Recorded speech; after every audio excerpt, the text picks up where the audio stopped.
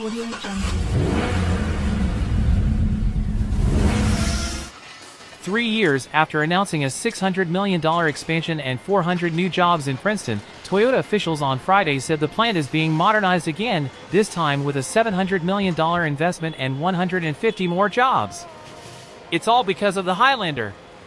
The mid-size SUV rolls off Toyota's Princeton assembly line at the rate of 265,592 units per year, and with the investment and new employment announced Friday, the total will reach 420,000.